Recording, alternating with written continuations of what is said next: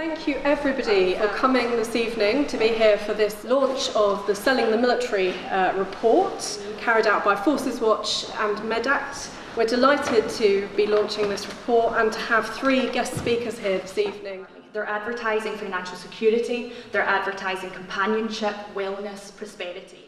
The military advertising campaigns really emphasise this idea of camaraderie and belonging, and that's problematic because it really taps into and exploits this really critical period of development in adolescent brains.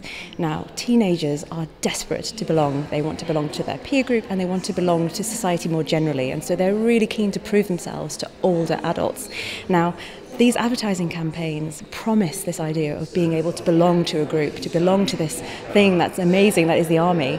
And also, the other thing to remember about adolescent brains actually is that decision making isn't very good at this period of time. We're not very good at actually assessing the risks of things.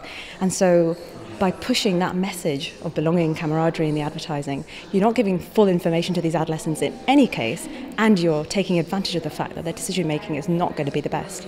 So I think this needs to be treated as a public health issue. So we know that young people, when they join the military, are more likely to self-harm, they're more likely to commit suicide, and they're more likely to abuse alcohol. That's a huge problem for young people right now. We're facing a mental health crisis within young men, especially within our society, and these issues need to be addressed out with the realms of military recruitment. At a time of austerity, it's just not fair to be putting additional pressures on young people, and to be exploiting some of them at their most vulnerable times just isn't right. We know that the UN Commission on the Rights of the Child has called out the UK's practices in targeting young people. There needs to be some question answered about, is that okay? Why is this happening in 2019 in the UK? I mean, armed forces marketing that focuses on self-fulfillment is problematic as far as I'm concerned, because it assumes that individuals joining the armed forces will have a particular kind of positive experience. And I think if you look across the experiences of individuals, look across their backgrounds, and look across the situations they're put into, yes, there may be some scope for self-fulfillment through camaraderie, etc. However, for a lot of people, it can be an extremely alienating experience overall. Framing marketing of the armed forces in terms of self-fulfillment or self-actualization is problematic for 2 main reasons. In the first instance, it elides the violence that is performed by these armed forces in the global south. And the second reason it's of concern is that it obfuscates the violence they themselves experience in terms of PTSD, which is a big aspect of their journey as a member of the armed forces.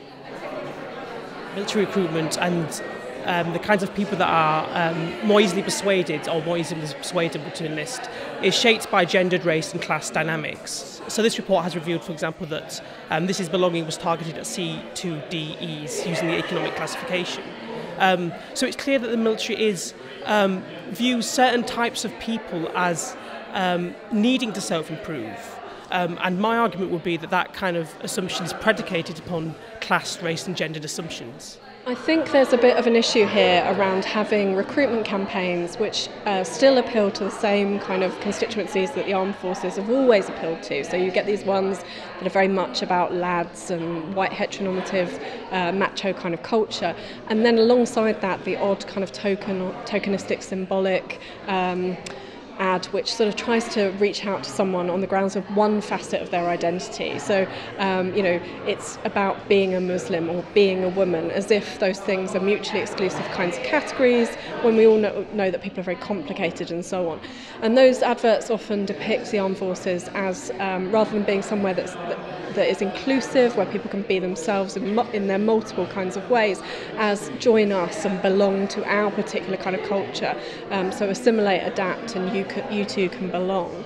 And actually, I think there's also issues around belonging and that idea that people can easily slot into this and make friends for life and so on, that are actually challenged by a lot of people's experiences. So myself, having done extensive research with soldiers, I've often found that they experience a lot of boredom and loneliness, something that the report picks up on as well.